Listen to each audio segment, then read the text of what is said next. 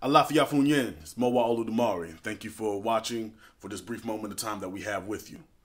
Let's jump right into it. First of all, me and the Mowa Temple, we are advocates of our ancestors that was here in America, brought over here in America. See, we see the value and the intelligence and the wisdom of our ancestors here in America. We don't dismiss them like many of our brothers and sisters do. It's important for us to do that because, again, I've went through this plenty of times before. For us as Africans in America, for us to even have the connection with our African ancestry beyond America, we must first come to grips and understand and realize the intelligence and the beauty of mind and spirit of our ancestors here. Now, that's becoming to be a hard thing to do because when you speak of our ancestors here, it becomes synonymous with slaves. Oh, they were slaves. This is coming from our own people. Slaves. The irony of it all is that slaves is the language that the Europeans use to describe our people. Isn't that ironic? We call our ancestors slaves, but we're using the Europeans' descriptor of our people to define our own people. No. Our people are not slaves. There are Africans that experience enslavement.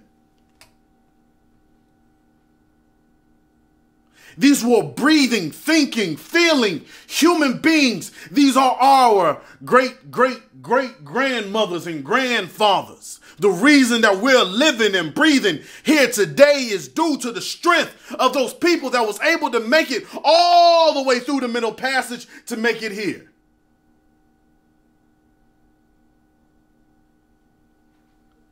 The same strength and intelligence that was over there in Africa is the same strength and intelligence that's already over here.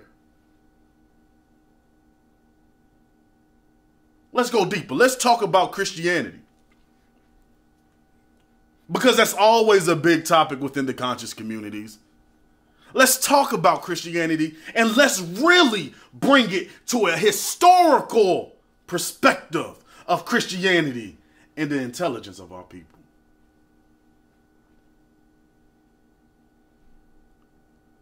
Had a conversation with a few brothers yesterday.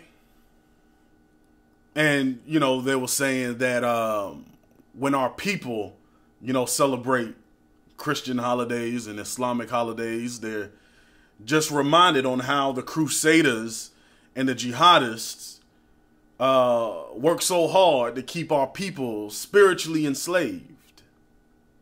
Well, that is to assume then that those that are not Christians or Muslims were those who were spiritually free. But if we're talking history, right?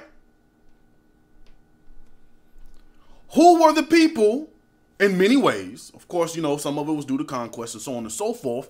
But in many ways, our African ancestors sold our own African brothers and sisters into slavery. Wouldn't that mean that those who were spiritually free were the ones who sold us into captivity in the first place? Why would those who were spiritually free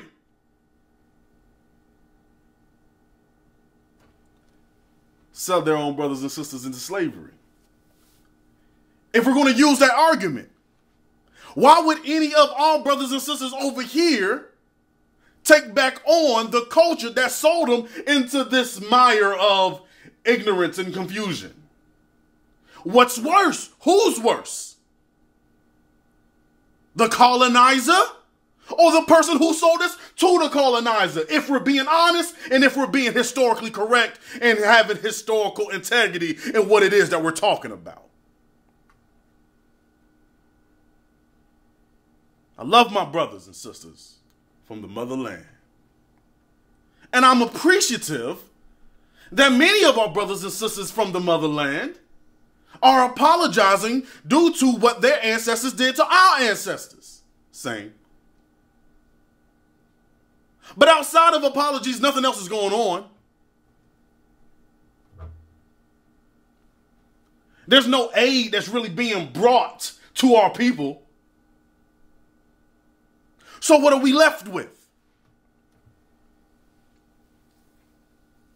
We're left with the Bible. We're left with the Quran. And we are left with our innate spiritual intelligence that was never severed, only covered through the disconnection of our cultural heritage. The tongue that we use to describe ourselves and our spirituality. The tongue was taken, not the innate intelligence. Understand this.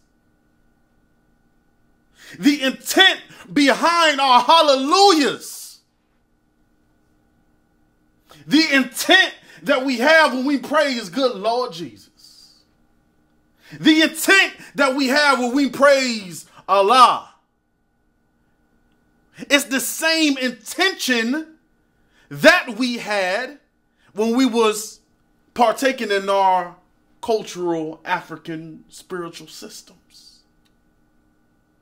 Because we always innately know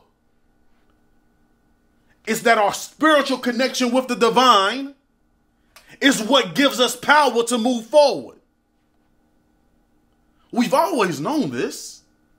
But if you take the language away from me of saying Olodumare, and the only thing that I have right now in front of me, speaking of a divine patronage, is Jesus or God, Jehovah or Allah, I'm going to use my innate spiritual intelligence and use what I have in front of me to make that connection that I know is already true. Let's go even deeper. Let's go even deeper. The European did not create Christianity.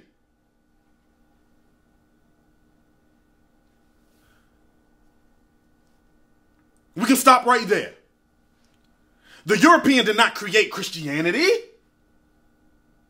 We must not confuse what the European has done to use and manipulate and pervert the spiritual Hebrew text. We can't confuse what they have used it for with the innate truth that is within it. These are all of our people anyway. Look up in the Bible. They talk about Ethiopia all the time. They talk about Egypt all the time. Christ ran into Egypt from Israel. Why? Because there's a landmass that actually connects the two. What is now called the whole Palestine Peninsula. Look at your maps.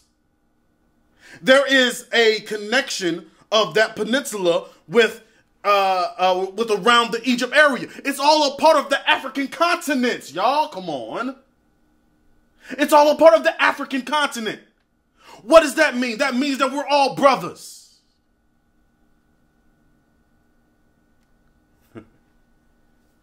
We're all brothers from different spiritual tribes. It's all good.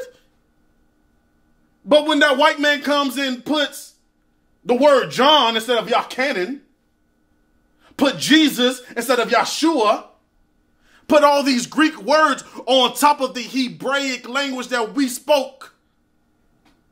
Yeshua HaMashiach, Yahweh, Yahweh.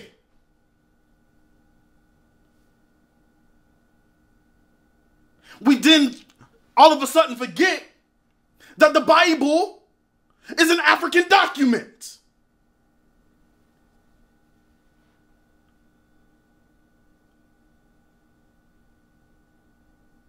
And that Ishmael and Isaac had the same ancestry through Abraham or Ibrahim. All people of color. They might not have been dark like myself. They might have had a little lighter complexion. But these are all our people. We forget that the Bible wasn't originally written in English. It's a translation. We also tend to forget. Let's talk about our ancestors over here in America again. We tend to forget. We talk about the preachers and so on and so forth. But we tend to forget that many of our preachers were illiterate. Could not read or write. But what the slave master did, that they will raise one up to be a preacher and give them prescribed scriptures to preach to their people. Obey your earthly master as you would obey Christ, and so on and so forth, and things like that. But once our people became literate, that's when the likes of Nat Turner comes around. He read those stories in the Bible and said, wait a minute, my people deserve to be free. So when he was able to read for himself, able to critically think for himself, now he moves in a whole different way. He's not taking only what is prescribed to him by the slave masters. He's like, no, we must go deeper. I must let my brothers and sisters know that there's more to this Bible than just obey your earthly masters. Turn the other cheek. Love them that despitefully use you. But there's also, a scripture says there's a time for peace and a time for war. There was also a scripture when Christ said, I ain't coming to bring peace, I'm coming to bring that sword. See, now this is another reason why literacy is important. Because without literacy, you don't have the ability to critically think for yourself. And that's the issue that we're going with. Let's go a little bit more in history here. This book right here is called Cut Loose Your Stammering Tongue, Black Theology in the Slave Narrative. It's written, this is the second edition. Dwight N. Hopkins and George C.L. Cummings. Great book. Definitely recommended. But to go into it, let's look at the intelligence that our ancestors had.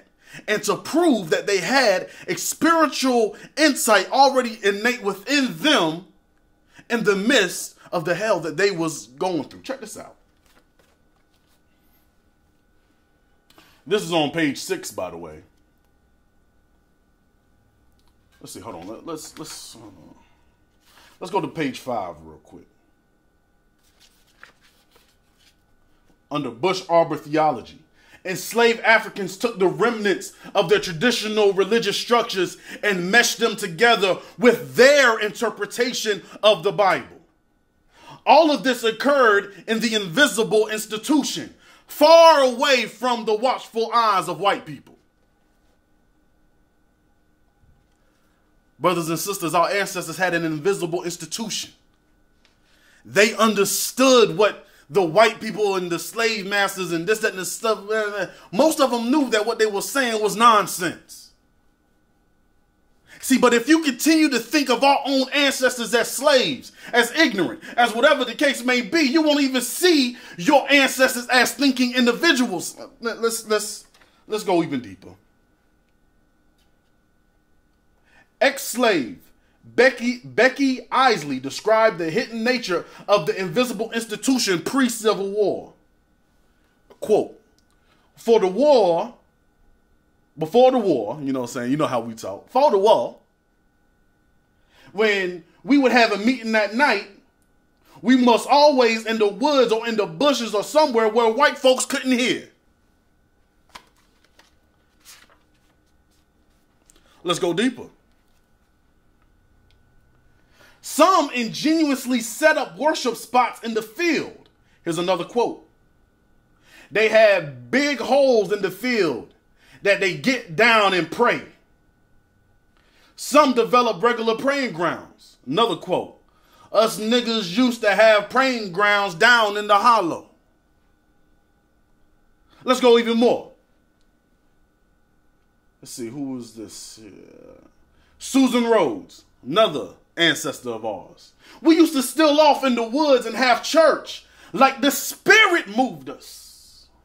We would sing and pray to our own liking and soul satisfaction.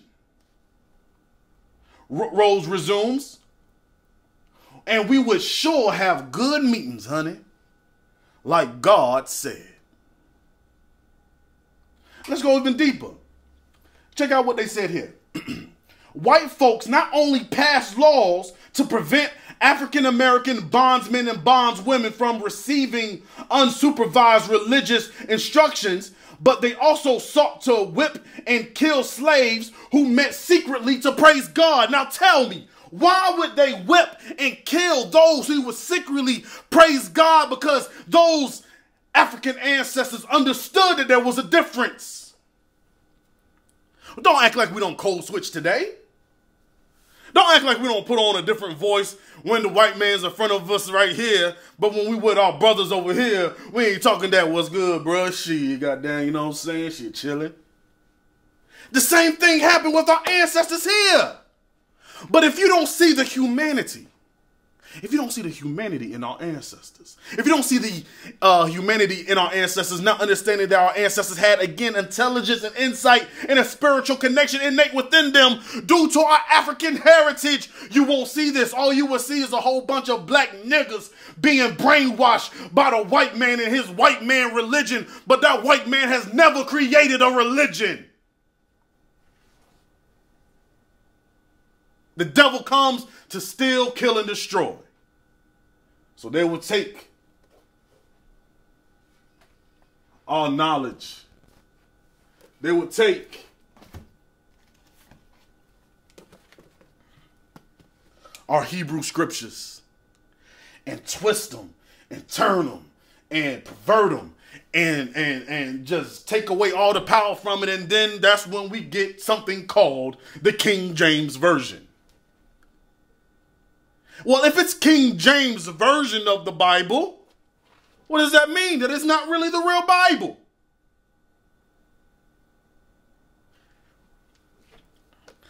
I might be deviating a little bit, but I just have to let this be known, man.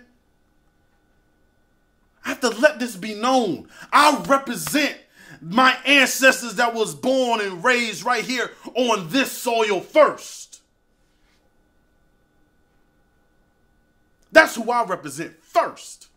And through them, I have the connections with my ancestors beyond.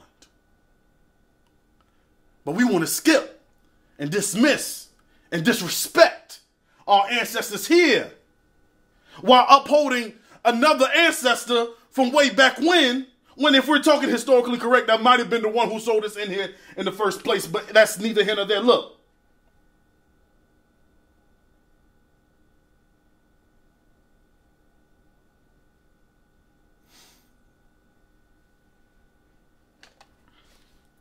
This is what our ancestors will also do. Just to show you the intelligence of our ancestors. When they had their secret meetings called the Invisible Institution. When they have their private prayer meetings, this is on page 7. And it says, because they had to keep it on hush, you know what I'm saying? They couldn't let these white people know that we worshiping God the way that we know how to worship God. They said, so to keep the sound from going out, slaves will put a great big iron pot by the door. This is our ancestor, Katie Blackwest Johnson. She concurs. She says, I would see them turn down the pots to keep the folks at the big house from hearing them singing and praying. Look at the intelligence of our ancestors. They would fill that like a big tub up with water so that our sounds of us praising and getting down and dancing and moving and grooving the same way that our ancestors did in the motherland. Look at when our people catch the Holy Ghost now and compare it to our ancestors dancing in Africa. It's the same. But they will pour water into this pot. So when we get down, with the get down, they understood sound so well that they knew that that sound would get trapped in that tub of water so that white man couldn't hear them. Furthermore, what they would do is that they will set up traps. So when that patty roller comes to disrupt their service, their praise, their worship of the Almighty, those patty rollers will get trapped. Or at least trapped enough that they can warn their brothers and sisters and be like, yo, they coming. Them old patty rollers done,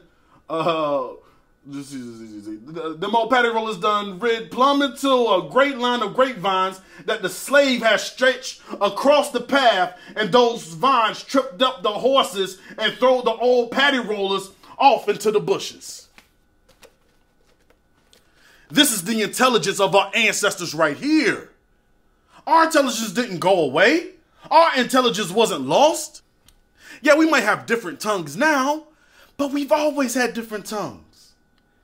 People want to speak about we have to do the ways of our ancestors. Okay, what ancestors are we talking about? Because not all of our people were Yoruba. Not all of our people, what about the Congo? What about all the other different tribes of West Africa and so on and so forth that was transplanted and transported from the motherland over here? Which ancestors are you talking about? Are the ancestors who was transported from Africa all the way over here who practice Islam? Are those no longer our ancestors? The Moors? Are they not our ancestors because they practice Islam? Come on, man. We must think critically as well when we speak about our ancestors. And we must make sure that we are doing our due diligence. And we must also be sure that we're studying the spiritual paths of our ancestors throughout them all. Because in my studies, in my cross studies of the different spiritual systems that our ancestors partook in, they all boil down to having upright character. The coolness of head. Be cool. Don't get hot-headed. Weighing your heart against a feather. Or carrying the crimson feather on your head. Don't carry on the burden.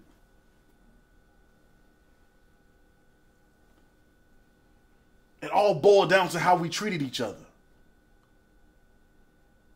How we saw one another. How we relate to one another. And if we was judged by any of these spiritual systems today based upon how we're speaking about and to each other right now,